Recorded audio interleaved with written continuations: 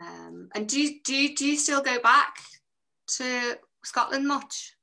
Now and again, not as much as I used to.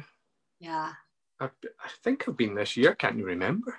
Well, I mean, this year is just like a blur, though, isn't it? It's like I have no idea. Like when people say, "Oh, what have you been up to?" and I'm like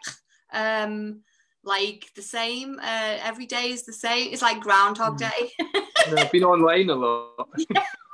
Been online. Been on Zoom. That's what I've been doing today. Yeah, it's so fun. Okay, so we are live on Facebook now. Oh, blimey. Cool. So why don't you introduce yourself to the world? Hello, I am Ewan Henderson, and I've been doing improvising since March with Emma as my wonderful teacher. And yeah, that's my introduction. So you're originally from Scotland, but you now live near Manchester? Yeah, South Manchester, Macclesfield, yeah. Awesome. Well, I'm delighted to have a little scene with you. I'm gonna just press the random word generator. We'll go for 10 minutes. We'll have a little chat after. Is that okay? Yeah, good. Yay. Okay, so generate random words. Slogan is the first word that I saw here. Oh, so don't know if you can see that. Yeah, slogan, yeah. Slogan. So which rhymes with Wogan. So I'm just gonna put the timer on, and yeah, like we could switch our cameras off and then on again, and then we'd start. Okay. All right. Yeah. Cool. Slogan is our word.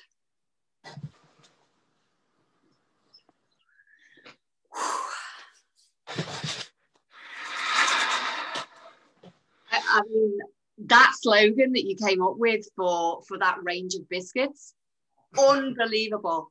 Crunch your way to heaven. I mean, God, Bob, that was amazing. Like, I can't believe we pitched so well. Crunch your way to heaven.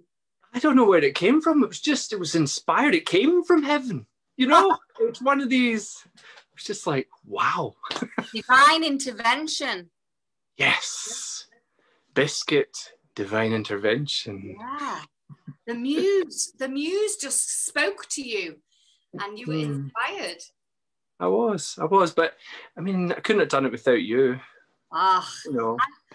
You know, I'm just, well, thank you, but it's a team effort. It's a team effort. I mean, advertising is it's a cutthroat world, but we're making it work for us. We are. I like to think we're not cutthroat. We're a cut above. We're nice. We're just, you know. That is why we're in advertising. That is why you're in advertising, and I'm just hanging on to your coattails. We're not come on. Cutthroat. We're a cut above. Maybe we should just like have that as our new business logo. We're a cut above, not cutthroat, yeah. Cut above. Yeah, we should. I mean, it can only go from strength to strength. But I mean, I think you're being modest. Come on, you've come up with many a good slogan in your time. Oh, well, yeah. Toenails for tea time was my favourite. I mean, it was ridiculous, but the chiropodists liked it. You know, Chiropodist Association thought that was great. They were trying to get people into enjoying chiropody. Well, yeah, it's like a tea. They have a cup of tea and a scone, and they get their feet done. You know, it was a great idea. It was revolutionary. So yeah, I mean, so Bob, I mean, I was thinking about him. I was thinking about we need to employ another person, like, because it's just two of us, like we're business partners or whatever, but like I am struggling with the workload, to be fair. So I didn't know how you would feel about, bringing in a sort of an admin assistant, or I don't know. Yeah, an assistant, that's a good idea, yeah. Be good to have more people in the office. Yeah. Do you have anyone in mind, or will we put an ad? Well, I was thinking about Dave, my husband, Dave. Yes. I don't know how you'd feel about that, because I mean, I know obviously me and you had a thing, but long time ago, obviously. But you know, all in the past now. But I just didn't know if. I mean, Dave is really great. Well, you know him. He's really great. He'll do any job that we gave him to do. You know, he's pretty good on the spreadsheets and all of that. He is good. Wouldn't it be a bit sort of below him though? Like we're saying, it's an administrative assistant. Yeah, but since he had that heart scare, he's you know, he's looking to get back into the workforce, but just in a kind of not such a not such an adrenaline way. I think just coming in as like, I mean, admin assistant doesn't sound great, but maybe bringing him in maybe as like as a third partner even. I don't know. I mean, he could invest some of his accident money into the business, and we could grow it. I'm just like cautious, because it's like, obviously it's like we're married, obviously, me and Dave. I didn't know if that would like spin you out, or I don't know. I mean, might change things, but I mean, he's got that finance background, so maybe he could make us more like, you know, commercial. Yeah. I just wasn't sure where you were. I know it's a bit sensitive, but I was just because when we got pissed at Christmas last year, I mean, we haven't really spoken about it since, but when you said like you still had feelings for me and stuff, you know, and it's fine. You know, it's all we're fine. We worked together really well, but I just wondered like where you were at with that, because I mean, would it be difficult? It might be strange. I mean, well, let's put it this way. I mean, have you worked with Dave before? Have you worked with him? Well, yeah, I mean, I suppose yes and no. I mean, we're married, so we know each other. You do. I don't think I'm happy taking him on as a partner right away. I mean, I think we should just see how it goes, don't you think? Yeah. You know. As long as you're okay about it. It's just like, because I just, like I say, we haven't really spoken about. I mean, when you said that you still had feelings for me, I didn't know whether that was like just the alcohol talking, or whether this was kind of a deeper thing, and maybe we should have spoken about it a while ago. But I'll be honest, yeah. I didn't even think you remembered that. Yeah, this is a bit awkward. Yeah, I mean, let's just forget that. That was Christmas, wasn't it? That was just Christmas spirit and all that, you know. But I must admit, I do like us two working together. I don't know if it might ruin it. I mean, it might ruin some of the magic. Do you think?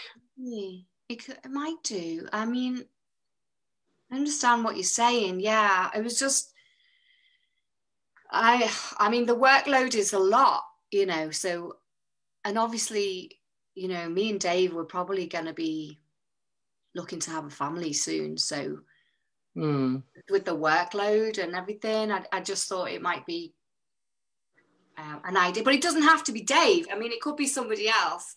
Like, maybe that's just a bit awkward. I mean, I know you say it was just Christmas talk, but you did also get me those roses on Valentine's Day, which is fine. It's so sweet, very, very lovely. But, you know, maybe a bit crossing the line a little bit. I don't know. I just got the sense that you weren't over me. Yeah. Do you still have any feelings for me? No. It was a long time ago that we were together. It was just like a little fling. Sorry. No. I mean, I'm not. You know, like I say, you know, it's no big deal, is it? It's no big deal. Isn't it, though? I don't think so. I mean, life moves on, doesn't it? Yeah. Yeah, it does. I mean, you also got me that gorgeous necklace on my birthday a couple of months ago. Oh, And that nothing. I mean, that was nothing. You said you liked it, so I just went back. That was just it's a friendship thing, isn't it? the friendship thing, yeah. Yeah. I think, I mean, it's very sweet. It's very, very sweet. But yeah, I mean, maybe we should. I mean, maybe that we should just draw some boundaries a little bit more, you know. I mean, we work together and that's it, you know, and I'm, you know, obviously, like I said that to you at the time at Christmas, like I was like, oh, well, you're in love with me, but I'm happily married, you know. I definitely think you definitely encouraged me that night. But I mean, like I say, these are just presents. I would get them for anyone. It's I think you're reading too much into it. Right. You know what I mean? Right. It was just because when you suggested that, there's the advertising association's conference, obviously the AGM's coming up, and you suggested that we go and together, and I just thought it was a business thing, but then you said that you'd booked the honeymoon suite for us, because you said that was the only thing that they had available. But now I'm just wondering, mate, I'm just wondering, doesn't sound like you're over me. Don't be silly. It was a trip to Milan. I thought, stay in a nice hotel, and that suite was available. So, there's a couch. I was planning to sleep on the couch. Right. Don't you understand that? Yeah, I mean, of course, yeah. I'm sure you. It's just, I think it's just a boundaries issue. I'm just wondering whether we should, yeah, I mean, just kind of like pedal back a little bit, because we do work really well together. I mean, our creative brains, we inspire each other with our amazing slogans. But I just felt like that this was the elephant in the room, that we hadn't really spoke about, and given that I was thinking of, we need a third person to help with the workload, to help me with the workload, I thought perhaps we should talk about this. Well, I mean, what boundaries are you talking about exactly? Just, I mean, it's probably better if you don't give me any more gifts and stuff. Did Dave say something about that? I mean, did he say something about the necklace? No. I mean, don't take this the wrong way, but I just gave the necklace to my sister, who, because I didn't want to upset you by giving it back to you, because I could see that it was, Bulgari, which is so expensive, and I didn't want to, so I just but I didn't want to wear it either. Yeah, I noticed you hadn't been wearing it, but I mean, yeah. Right. Okay. Yeah. I think you've blown this out of proportion quite a lot, really. But no, to be honest, Bob, I mean, you're the one who's gifting me with a lot, which is so sweet and it is so lovely. But I think it's probably time now just to go, okay, I'm sorry I don't feel that way still anymore about you. And let's just be business partners, Like, okay. No more presents. Yeah, if that's okay. It's like, that's all right. I'll take back your Christmas present that I've already bought for you. Oh, wow. It's fine. What was it? No.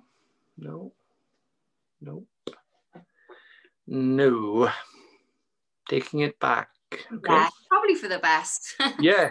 It's probably for the best. Yeah. And like I say, like, this is amazing. Like, our business is going so well. And we do creatively inspire each other.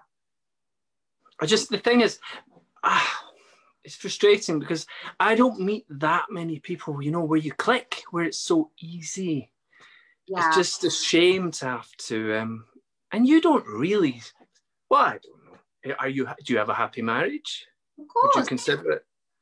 Not very happy though, not like really happy.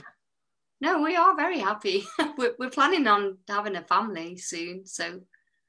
Really? I think it's just time you moved on is all, Bob. Like, just like, you know, not from the business, because I think we work well together brilliantly. Our business is doing so well, but just let's have some boundaries. And look, I got a really nice friend, Jill. She's perfect for you. I mean, maybe we could all just go like on a double date, me and Dave and you and Jill, and you know.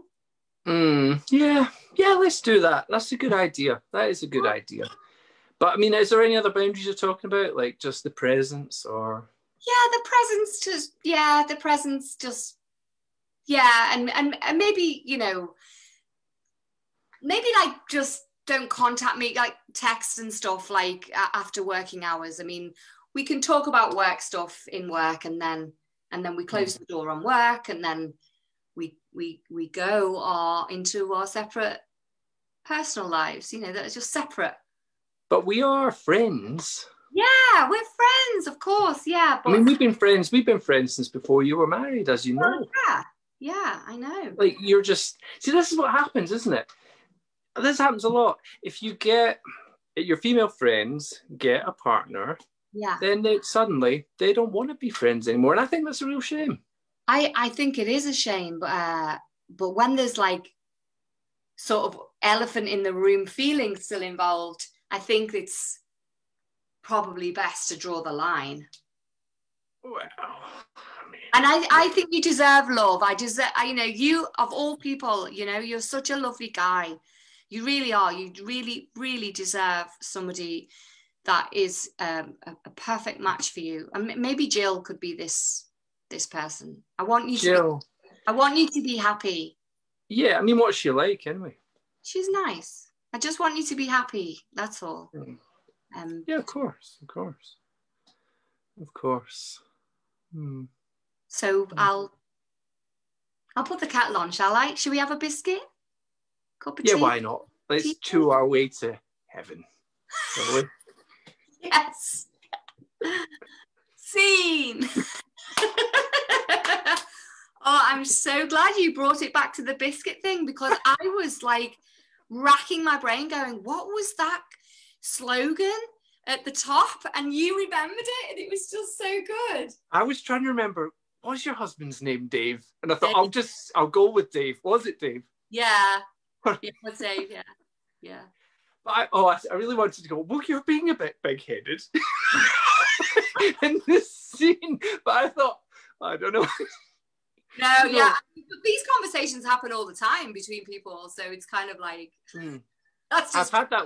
I have had that loads of times with female friends where they get with someone or they get married, and then it does fade out, and it's a shame. But it's probably the way it naturally goes. Yeah. Yeah, it's understandable, but it is a shame. Yeah, I like to be friends with people from all aspects of my life, and it's hard because things change. I guess that's what you said you said that in the scene as well. Things move on.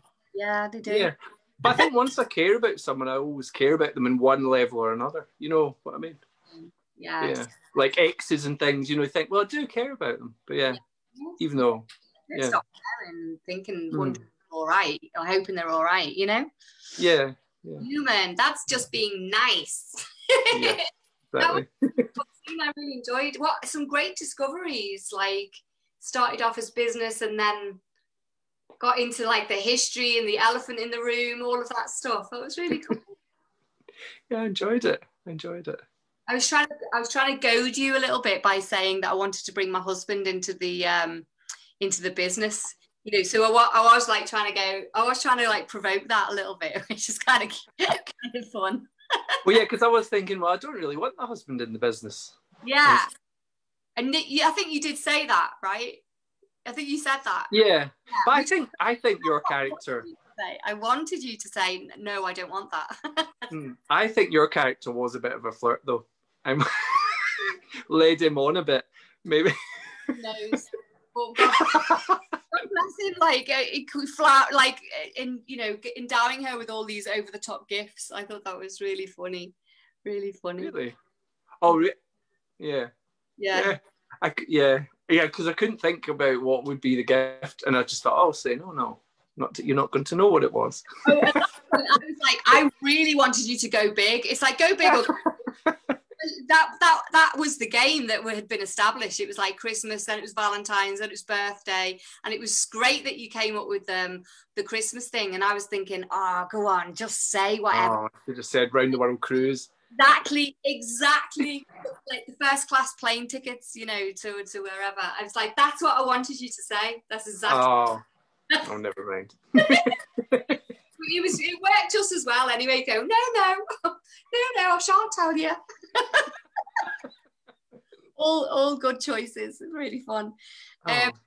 What was I going to say? Yeah, so you started coming to improv online with Liverpool Comedy Improv this year. So what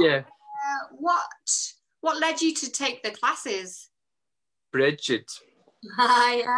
When she wants you to do something, she will not let go. Like, I think she'd asked me a few times before I eventually said yes, I'm pretty sure. Because I wasn't into the whole Zoom thing at first. But in lockdown, and eventually, the lockdown, I'd watched all my DVDs and I was like, I need something. And then, so now I'm just on it all the time. Yeah. So improv happened to you and it became this big thing for you this year. Oh yeah, I absolutely love it. I absolutely adore it. And I was thinking about it. Like the number of belly laughs I normally have in a year, you have some, but since I've been doing improv, like it's all the time. Like the other day I'm doing this musical improv and I just burst out laughing. It was just so funny the way the scene turned and it's crazy. Because we had it started off, there was a bit of a love song and we were all on a cruise ship, and then there was a guy talking about his job and the children, and then it was my verse and it was the bridge, so it's meant to be the opposite. So I was like, I'm gonna sink this ship, they're all gonna die. And then for the last verse it goes, he takes the music back to the love song, and it was just, the contrast was just so funny, Great juxtaposition. Oh my god, that sounds so fun. Fun. And haven't you also done extreme improv? I have, actually. I've got a bit of shameless advertising. Can I do that? You got the t-shirt. We've got the team competition coming up. What does that and this is Biscuit Patrol, that's my team. So well, I mean, that's the team. It's not my team, it's the team I'm in, but yeah. We just came up with a biscuit slogan as well in our scene just then. I know, that's funny, isn't it? So what's your team biscuit inspiration? A Biscuit Patrol. Biscuit Patrol, what a great name. So what's happening with you guys? Well, I mean, basically all the team names, David Postansky, he came up with all the names, but so we've just been put in teams at random. And then we're going to be doing similar games to normal, but slightly adapted for teams. We don't know what exactly. And when is this going to be performed? 4th of November, next Wednesday. Oh, okay. Yeah. Oh my gosh! So it's going to go live on Facebook. Yeah, it'll be on Facebook or YouTube. And is it a competition? Like? Well, yeah. I mean, it's a friendly competition, really. But yeah, it'd be nice if we got through. But, it's just normal improv. Yeah. But then people vote on it, so whoever gets voted through, Sounds like you're doing so much cool stuff, like the classes, musical improv, competitions. Yeah, because we did our show, didn't we, with Liverpool Comedy Improv. And I was so nervous before that. I was really... And then it went well, I'd say. I thought everyone was brilliant. Yeah. And then I was like, I want to do another show. I hope we do 2 during the next term and all this. But we'll I'm like... We'll definitely have a Christmas show, that's for sure. Yeah. I thought the same because I was terrified for this. And then I thought, if this goes well, I want to do 10 minutes with everyone. Why not? I mean, it's all great learning, isn't it? We're all of us are learning. I'm still learning all the time about it. So it's kind of the more experience you get in terms of putting in the reps, you know, whether that's workshops, classes, shows, perform. You know, the more reps you get under your belt, the more learning you get from it. And yeah, I just think you can never stop learning. You can never do too much unless it completely overloads your system, and then it's time to have a break, and that's fine as well.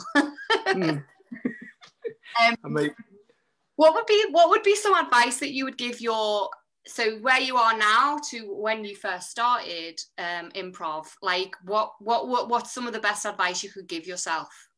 Oh, blimey. Oh man, I don't know. I'm rubbish at these kind of questions. I suppose just try not to get in your head too much. Just say the next right thing. I don't know. Yeah, I don't know. Yeah. Do you feel like that's helped, that's changed this year for you quite a bit? So like at the beginning of the year, you might have been a bit more like in your head trying to think too much about where the scene was going. And now do you feel a little bit more fluid about that? Yeah, sometimes. Yeah. Because I could get locked up when I'm in my head. Like the one we've just done, I pretty much was just going with it as it happened. Yeah, right. I think. Yeah.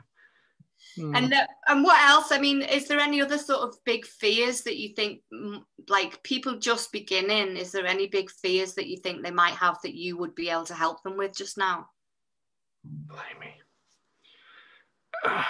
So what are people's fears going to be? The fear of looking stupid, maybe? Yeah. Fear of failure or fear of brain freeze, you know, all of that stuff. Yeah. Oh, God. I'm not very good at being wise. I don't know. I mean, I don't know. I don't know what to say. I mean, basically just have fun. If you just look at it as fun. But I don't know. Yeah. Yeah. That sounds great. That's great advice.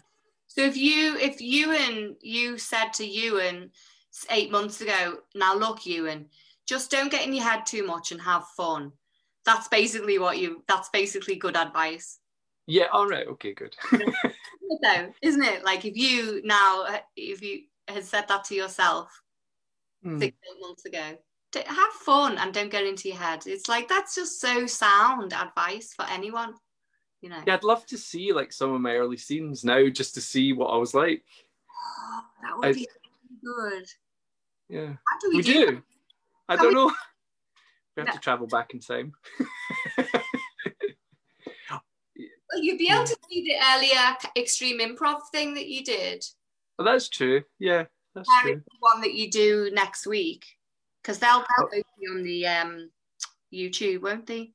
That's true. Yeah, the very first one we did. I did that with Bridget as well, and we were nervous, and it came down to, because if I'd done it on my own, I might have gone through. But the fact we ended up doing it together, and it came down to a tie break between us, which Bridget won. But it doesn't matter. But I was really happy for her. She's brilliant, and she's encouraged me into so many different things. It's so good, isn't it? Just like once you open the door, there's so many directions. There's so many directions you can go down, I think, with improv. It's like, yeah. I'm really glad you're on this little journey. It sounds like it's really helped you this year.